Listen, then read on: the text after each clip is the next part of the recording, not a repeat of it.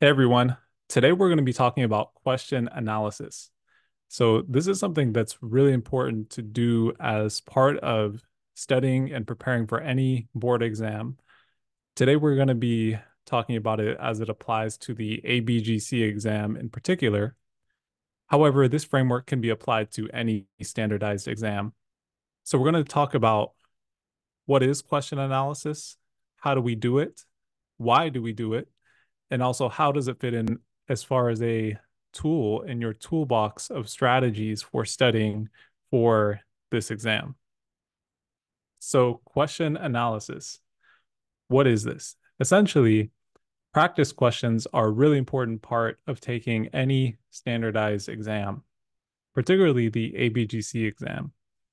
And so many people know this, right? Many people know that they need to do some type of practice questions. Um, but what many people don't know is how to most effectively use these practice questions to learn from them, not only in terms of the content, but also in terms of the strategy of how to answer some of these questions. And so this is where question analysis comes in. And what I'll say is that many people, when they start to study and they start to do practice questions, they'll sort of read through the question, read through the answer choices, pick the what they think is the correct answer, and if they got it right, then great. They feel like they know the concept and they're able to go on to the next question. However, I don't think this is the best way to go about things. Um, to most effectively utilize the questions that you're doing, I do recommend a approach that we'll talk about here. And I'm showing you a worksheet where we'll be able to walk through how I review my practice questions whenever I'm doing them, preparing for an exam, and how I actually use that to learn not only the concepts, but some of the strategies and mistakes I might be making in my own thinking as I answer these questions. And of course, that's very important when it comes to exam day because you want to know what your strengths and weaknesses are so that you can pay extra attention, particularly to any weaknesses or gaps that you might have, both in terms of your knowledge as well as how you go about answering questions. So, this is the question template that we'll be using today. Essentially, you can see each row is a different question. So in our StudyWare sessions, we have about between 15 and 17 questions per session, and that's about how many rows we have here. Uh, this these columns are corresponding to each, so you can fill them out for each question. So for example, this first column, if you got it correct, you can just go ahead and check that box, indicating that you got it correct or not. Right? If you got it incorrect, you can put an X there. Right. So, and then the next thing to do would be to look and ask yourself, okay, how did I pick the answer that I did for each of these questions? For question number one, did I read the question and then the answer choices and then immediately say, aha, I know the answer, right? So, and then immediately pick that. If so, you can go ahead and check this box here. Did you use process of elimination? So did you go through as you were reading the question and the answer choices and say, okay, these answer choices are clearly wrong, and I'm going to eliminate them, right? So that's another way to go about answering questions. And then the last way we have here is just a pure guess, right? It could be you had no idea what any of the answer choices were, so you just randomly guessed one, or maybe you used some process of elimination. So you used maybe narrowed it down by one or two, and then you were stuck between two or three different options, and so you were forced to guess. So in that case, you would check guess. Uh, so that was the answer selecting strategy. How did you actually pick the answer that you did? Again, this is really important to do for both the questions that you answered correctly as well as the ones that you did incorrectly, right? So you can, I think it's very apparent that you can guess the correct answer. Of course, you can also guess the incorrect answer, right? But knowing your patterns of how you select these answers is really important to understanding how you perform on exams.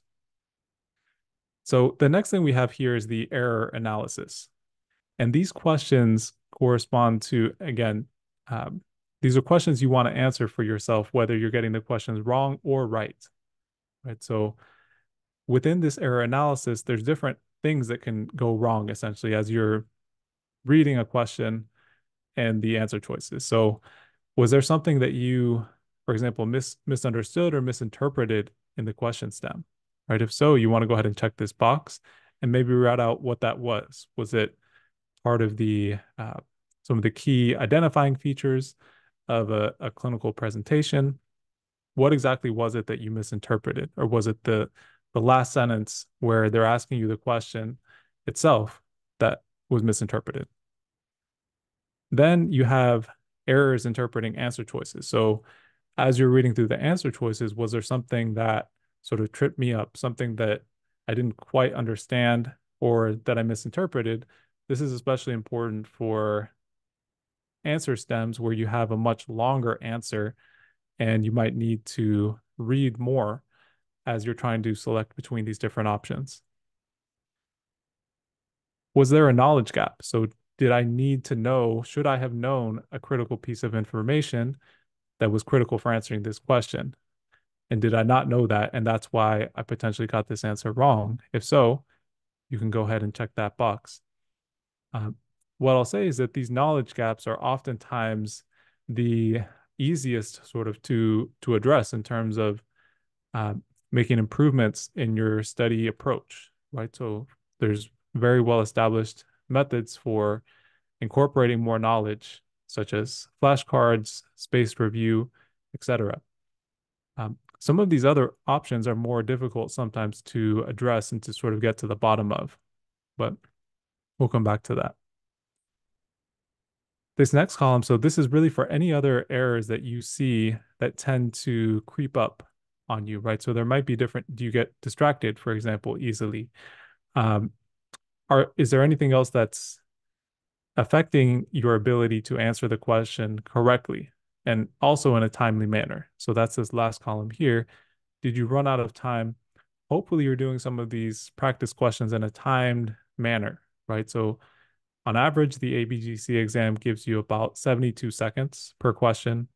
Most standardized exams are about that, anywhere between a minute to a minute and a half to answer each question. And so being able to answer the question correctly in a timely fashion is also really important. And then the last thing we have here are notes. So any concepts or thoughts that you had about this particular question, how you answered it, what kind of the mistakes you made, any patterns that you see, especially as you go along, is something that you can write in this last column. One of the nice things about having this sheet is that you can actually look at patterns or trends over time as questions, as you answer more and more questions, right? So you can see, okay, was I always directly picking the answer? And when I did, I would tend to get those questions incorrect. Or do I tend to have errors in interpreting the question stem across multiple questions? Right? So identifying, being self-aware of how you answer questions is really important for making changes if necessary. Right? So this is kind of the first step towards that. So overall, I hope that this approach is helpful to you. Uh, the second page has essentially what I just shared with you written out in terms of describing each of these different columns, the purpose of this template, some additional tips, and then we have the RARE framework as well. So I mentioned at the beginning how we're going to try to tie in question analysis into a broader studying framework. And this study framework that I'm proposing here is called the RARE framework. So R is for read. So reading or watching videos, doing something to acquire knowledge and becoming familiar with that topic at hand. Many students have already done a lot of this by the time it comes to actually taking and studying for their board exam. So I think a lot of the preparation, especially in the weeks or months leading up to the exam, should be about not only reading and watching videos, but also applying the knowledge, right? So not only acquiring, but applying your knowledge to multiple choice questions on relevant topics, right? So really important to have a source of multiple choice questions that is high quality and that will teach you in terms of how to go about answering the questions as well as the content that's on the exam too. And that's something that we offer through our course.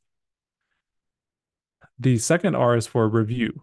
And so this is where this whole question analysis framework fits in, right? It's in the review stage.